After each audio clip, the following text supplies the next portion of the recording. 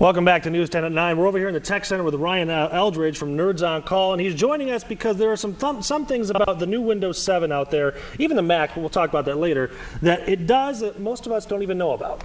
Yeah, you know, Windows 8's about to come out in just a couple of weeks, so everybody's really excited, but nobody really knows all the ins and outs of their computer like a nerd does. And so we have a lot of secrets that not everybody uses. So for an example, one of the banes of my existence on the internet these days is usernames and passwords for every place I go, from email to websites to Amazon.com. So Windows has a built-in manager for all of your credentials. It's called Windows Credential Manager. Okay. So you can use it for saving your usernames and passwords for all the places you go shopping. You can use it for all the places that you go on different networks on your system. So it's a really fantastic thing. You can use just all one username and one password to manage everything on there. So another really cool feature is your Windows key. Not a lot of people know the functions of the Windows key. Everybody's used to the Control-P, Control-C to print and to copy things, but the Windows key has some pretty amazing functions.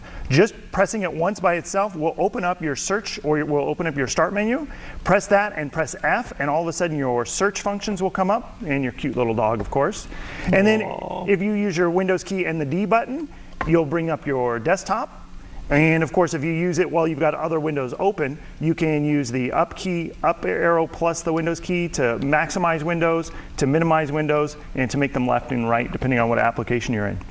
So some really cool hidden functions. You just blew my mind. Well, because we didn't have Word open or anything, but I use usually 2 or 3 programs at a time. So like I'll have Word on one side of my screen, and I'll have Excel on another side of my screen, and it's kind of a pain to kind of match those up. It's kind of hard to... And so just using that Windows button left, you can push it directly to the left, and Windows button right pushes it directly to the right, and you got your screen perfectly symmetrical. So, and you know, I'm a symmetrical kind of guy. Do we trust the Credential Manager with the passwords and everything? Because we got some sensitive information. Well, I would trust it more than like your browser. You know, when you put in your username and password in a browser and you get that little pop-up that says, hey, you want to remember this? The problem with that is, as soon as you go to another computer, your computer dies, you're messed up. You know, you're not going to get all that stuff. But you can transfer all of the Credential Manager stuff directly to a thumb drive, transfer it to another computer, and save all of that information, and you won't lose any of it, which is really cool. Stuff. Ryan Eldridge, Nerds on Call, thank you so much. Hey, Ashton's got like 18 computers over there. You can probably help him fix or break one of those. I've been going across every one of these keyboards, hitting the Windows key on every one of them. Windows D, Windows L, I'm trying everything.